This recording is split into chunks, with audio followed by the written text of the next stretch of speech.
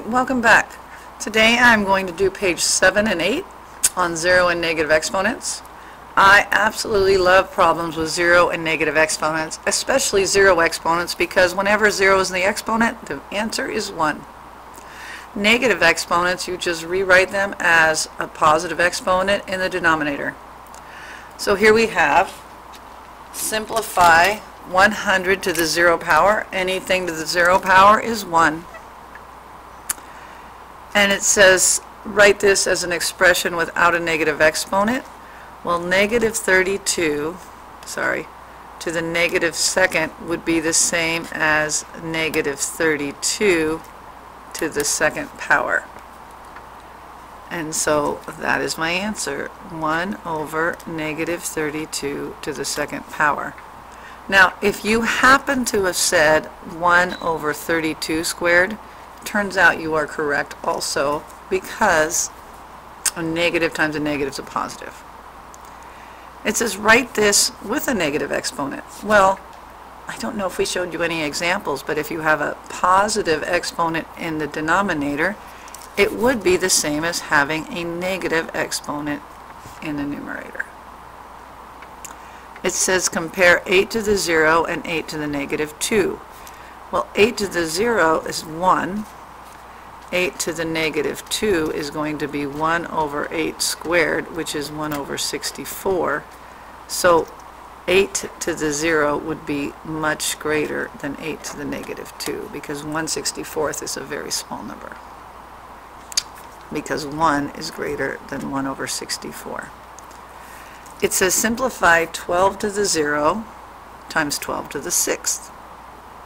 Well, there's a couple ways I can do this. One, I know that 12 to the 0 is just 1, so my answer is 12 to the 6th.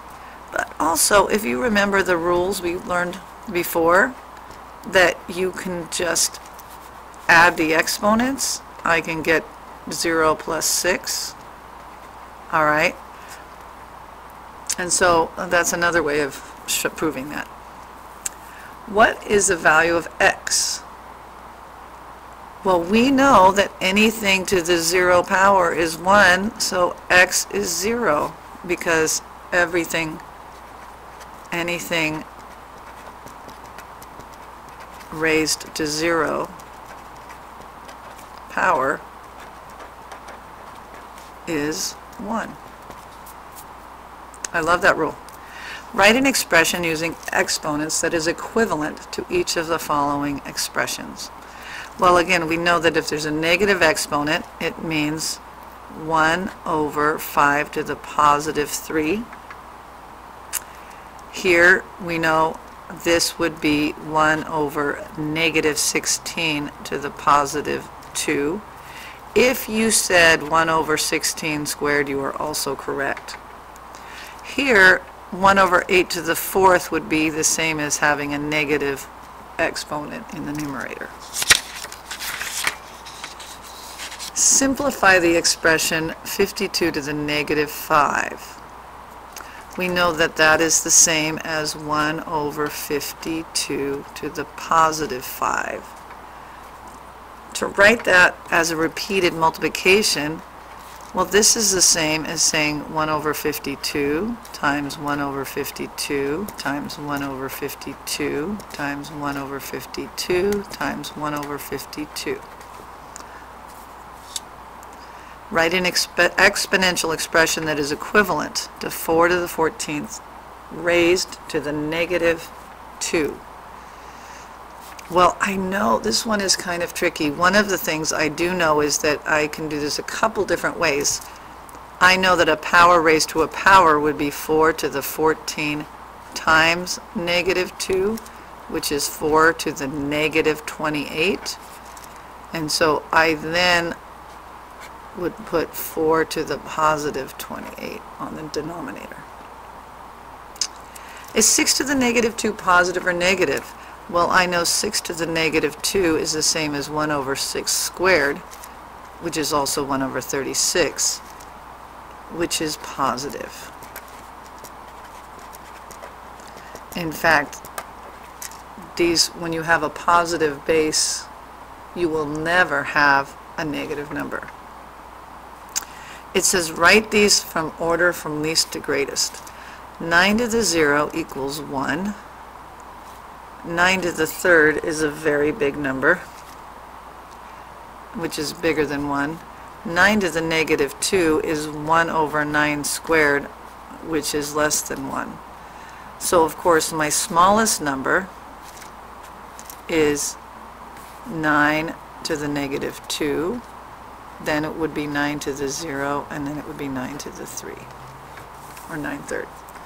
Lisbeth says that negative 12 to the negative 3 equals a positive number because the product of two negative integers is a positive integer. Do I agree?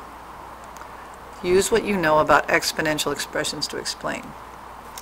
Well, I know that negative 12 to the negative 3 is the same as 1 over negative 12 to the third power. And if I do what I did over here with the repeated multiplication, I know that that is the same as 1 over negative 12 times 1 over negative 12. In fact, I'll use parentheses, times 1 over negative 12. I know that a negative times a negative is a positive, and then a positive times a negative is a negative. So I know that this is going to be exactly the same thing as a negative 1 over 12 to the third power. So it turns out I disagree.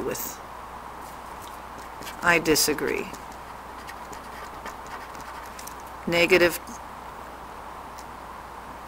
12 to the negative third is negative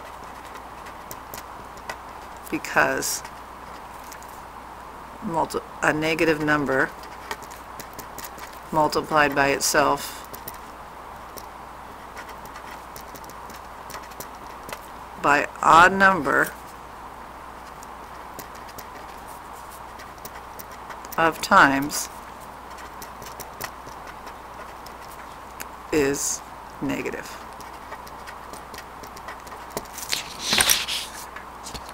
I hope this helped you understand this lesson. Let me know if you have any questions.